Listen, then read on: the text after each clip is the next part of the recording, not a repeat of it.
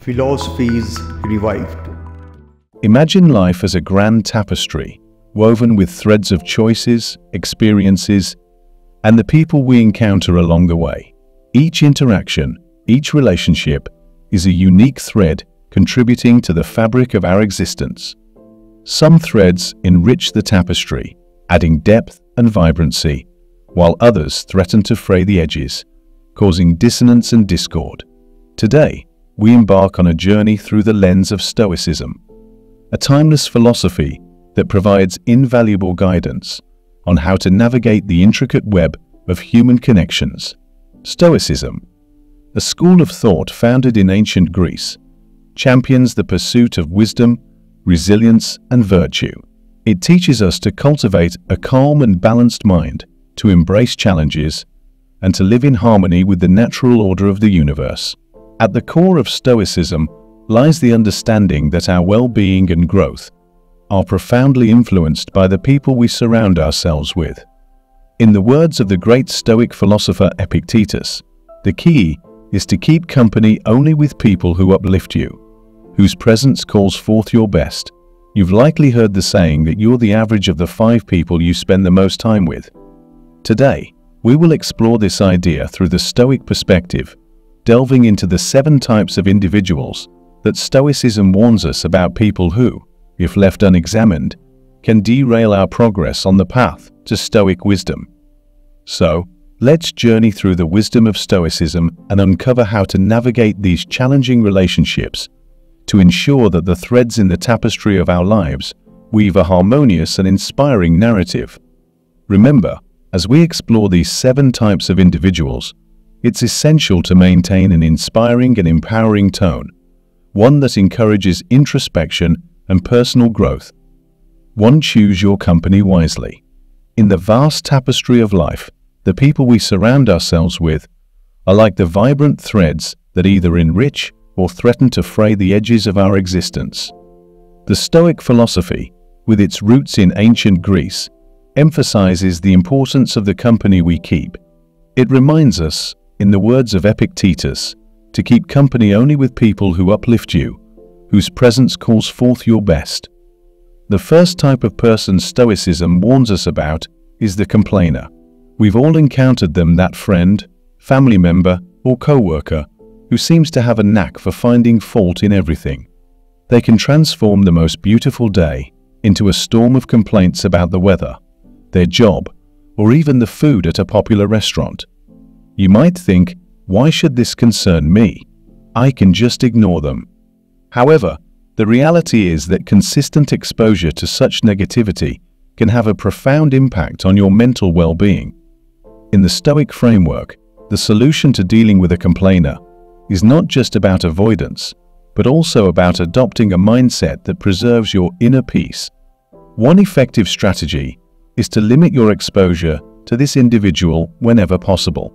If that's not feasible, perhaps because they're a family member or colleague, your second option is to mentally distance yourself during their diatribes. Think of their complaints as a passing storm, loud and unsettling, but ultimately temporary and powerless against the unmovable mountain that is your own inner tranquility. Another Stoic approach is to steer the conversation towards solutions.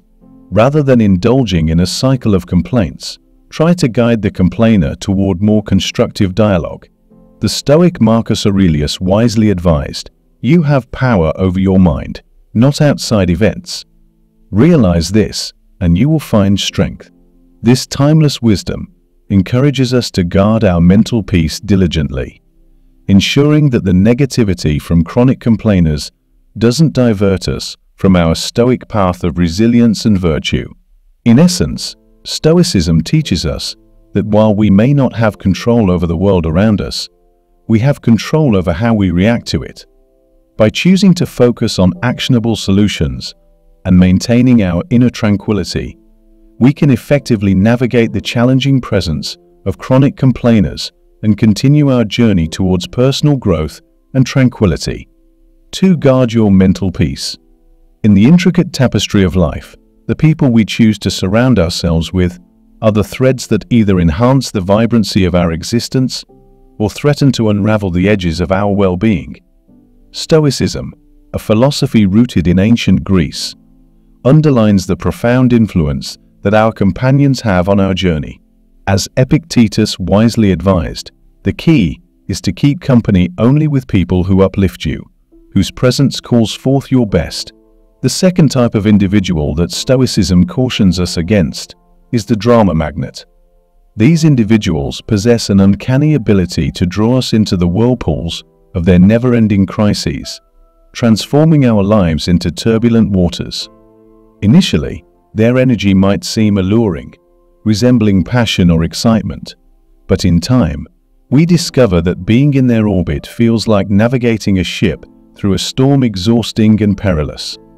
Dealing with drama magnets is a matter of setting boundaries and employing techniques to maintain your mental peace. Boundaries are crucial, and one effective strategy is the use of the Pomodoro technique, a time management method that involves breaking your work into intervals, traditionally 25 minutes each, separated by short breaks. During these intervals, you make it clear that you are not to be disturbed. This practice safeguards your most productive times from being eroded. Reflective listening is another technique to employ when dealing with drama magnets. Instead of offering unsolicited advice or taking sides in their melodramas, you can mirror their words back to them. For example, if they complain about a colleague's behavior, you might respond with, "So you're feeling frustrated by your colleague's actions." This technique enables you to provide emotional support without becoming ensnared in the drama. Furthermore, it is crucial to be selectively unavailable during specific times. Create focus periods in your day where you can concentrate solely on your work or personal development, and make it known that you are not to be disturbed during these times. In essence, this approach allows you to concentrate on the present moment, where you have control, and not become disrupted by someone else's drama. As Seneca wisely noted, true happiness is to enjoy the present without anxious dependence upon the future. By resisting the urge to become entangled in the dramatic whirlpools created by these individuals and concentrating on the present, you can navigate your life with calmness, staying true to your stoic path towards personal growth and tranquility. So make it a point to sail your ship calmly, steering clear of the whirlpools that threaten your voyage towards personal development and peace. 3. Acknowledge emotions and solutions. As we continue our journey through the landscape of Stoic wisdom, we encounter the third type of individual that Stoicism warns us about: the naysayer. These are the people who persistently cast doubt on our endeavors, questioning our dreams and goals. They can undermine our confidence and create an atmosphere of negativity. The Stoic approach to dealing with naysayers emphasizes the importance of differentiating between constructive criticism and relentless negativity. It's not about ignoring valuable feedback, but rather about recognizing when skepticism crosses the line into unproductive cynicism. One unconventional yet effective method for dealing with naysayers is to ask for their advice instead of merely sharing your aspirations. By positioning them as advisors rather than adversaries, you can often elicit more constructive feedback. This approach helps to depersonalize the criticism and encourages a more constructive form of conversation. Another technique to employ is positive confrontation. Instead of absorbing their negativity, challenge them to think of solutions. When they say, "You'll never be able to switch careers at this stage," you can counter with an interesting perspective. How do you think someone could successfully make a career change? This not only deflects the negativity, but also encourages a more constructive dialogue. It's essential to remember the words of the Stoic philosopher Epictetus, who wisely said, "We have 2 ears and 1 mouth, so that we can listen twice as much as we speak." When confronted with naysayers, remember that listening doesn't mean absorbing everyone's negativity. It means discerning valuable input from mere noise. In the grand tapestry of life, the naysayers are but a small part of the intricate design. Their doubts, like dark threads, may attempt to weave their way into your narrative. But as you encounter these individuals, Remind yourself that it's not about completely silencing them or shutting out all forms of criticism. It's about embracing the Stoic philosophy, which teaches us to focus on actionable solutions rather than getting lost in negativity. By acknowledging emotions and seeking productive solutions, you can navigate the challenging presence of naysayers, while staying true to your Stoic path of growth and resilience. Remember that, just like the threads in a tapestry, naysayers are but one element in the intricate fabric of your journey. Your canvas is vast, and you have the power to choose which colors and patterns to weave into your life's narrative. 4. Compassionate detachment. In the rich tapestry of life, our interactions with others are like threads weaving through the fabric of our existence. The Stoic philosophy, rooted in ancient Greece, teaches us that these threads can either enrich our lives or threaten to fray the edges of our well-being. Among these threads, there's a type of individual that Stoicism warns us about: the victim.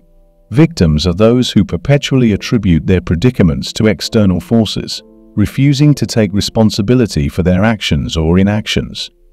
Their narrative is one of unending woe, where they cast themselves as the helpless protagonist, beset by circumstances beyond their control. While it's essential to show empathy and kindness towards those facing genuine hardships or systemic issues, the victim we're discussing uses their predicament as a permanent excuse, refusing to take any responsibility for their actions. This can be emotionally draining and even lead you to adopt a similar victim mindset in your own life. The Stoic approach to dealing with the victim is not to become their savior or perpetual problem solver. Instead, it involves drawing firm boundaries while showing compassion. This strategy is known as compassionate detachment. Compassionate detachment entails showing empathy and kindness without constantly rescuing victims from situations they need to navigate themselves. It means offering a listening ear, expressing understanding, but refraining from taking on the role of their perpetual problem solver. The Stoic philosopher Epictetus once warned us, "We cannot choose our external circumstances, but we can always choose how we respond to them." In the context of the victim, this wisdom reminds us that we can't control their choices or actions, but we can choose how we respond to their perpetual narrative of woe. The victim's storyline may seek to draw you in, tempting you to become the supporting character who perpetually rescues them. But the Stoic path encourages you to take control of your own narrative. As Marcus Aurelius wisely said, the best revenge is to be unlike him who performed the injustice. In the grand tapestry of life, you have the agency to shape your own narrative. You are not merely a character in someone else's story. By practicing compassionate detachment, you can offer support without becoming enmeshed in the victim's perpetual drama. This approach allows you to navigate your own narrative with resilience and wisdom, avoiding the pitfalls of perpetual victimhood. Remember, in the chess game of life, being perpetually in checkmate is often a choice, not a fate. Embrace your agency, make strategic sacrifices when necessary, and play for growth and wisdom rather than becoming ensnared in a never-ending cycle of helplessness. Your life's narrative is yours to craft, guided by your own values and decisions. 5. Embrace emotional complexity. In the intricate tapestry of life, our interactions with others play a crucial role in shaping our journey. Stoicism, a philosophy rooted in ancient Greece, highlights the importance of surrounding ourselves with individuals who uplift us. As Epictetus aptly puts it, we should keep company only with those whose presence calls forth our best. The Stoic philosophy also offers valuable guidance on how to navigate relationships with different types of individuals. One such type is the toxic positivist.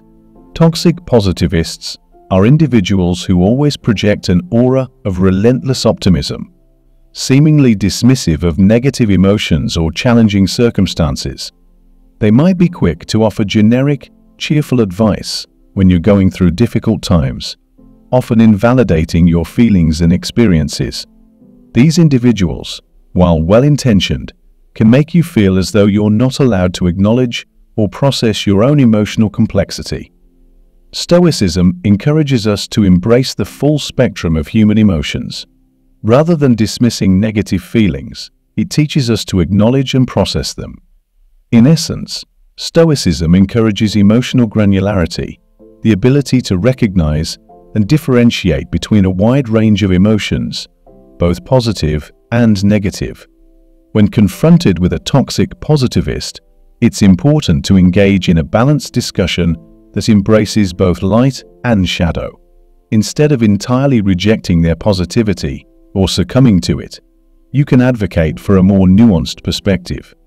For instance, if a toxic positivist advises you to just be happy in the face of adversity, you can respond by acknowledging your emotions, saying, "I appreciate the positivity, but it's also essential for me to process my current feelings." This approach, in line with Stoic principles, recognizes the complexity of human emotions and allows you to maintain a healthy emotional balance. It aligns with the idea that Stoicism is not about focusing solely on the positive or the negative, but about embracing life's complexity with equanimity. The Stoic philosopher Seneca highlighted the importance of enjoying the present without anxious dependence upon the future. This concept reminds us that true happiness isn't about denying negative emotions, but about understanding our duties toward ourselves and others, enjoying the present moment while acknowledging life's inevitable challenges. 6. Set clear boundaries. The sixth type of person to be cautious of is the manipulator. These individuals skillfully rewrite the script of your life to benefit themselves. Counteracting their tactics may involve using techniques like fogging, agreeing with any truth in their statements, while refusing to be moved by emotional coercion. Setting clear boundaries is also crucial when dealing with manipulators. Learn to say no assertively and keep your tone calm and clear. By responding differently to their manipulative tactics, you regain control of your life's narrative, following the wisdom of Epictetus, who taught us that while we cannot choose our external circumstances, we can always choose how we respond to them. 7. Respect your time. The seventh and final type of individual that Stoicism warns us about is the time vampire. These individuals disrupt your daily routine and drain your time and energy with trivial matters or endless social obligations. To protect your time, the Pomodoro technique can be employed, creating intervals where you make it clear that you're not to be disturbed. When dealing with a social time vampire, remember that saying no is not just okay, it's essential for your well-being. A simple decline with gratitude suffices, and it's not a rejection of the person, but an affirmation of your own needs and priorities. As Seneca wisely noted, life, if well lived, is long enough. Stoicism teaches us that time is one of our most precious resources, and we should allocate it wisely, conducting our lives with purpose to ensure that every moment is a note, well played in our harmonious masterpiece. The philosophy of Stoicism provides us with invaluable guidance on navigating the complex web of human connections. By recognizing and managing the 7 types of individual Stoicism warns us about, we can better cultivate wisdom, resilience, and virtue in our lives. Remember that Stoicism is not just about dealing with the world, but also understanding and improving ourselves. Self-awareness is the key to personal growth and a life well lived. As we explore these 7 types of individuals, take a moment to introspect and consider whether you inadvertently play any of these roles in someone else's life. So, as you weave the tapestry of your existence, may your choices align with your virtues, may your actions reflect your wisdom, and may your life be the masterpiece you are meant to create. In the grand composition of your life, make sure each note, each instrument, and each melody aligns with your greater purpose. The power to shape your narrative is within your hands.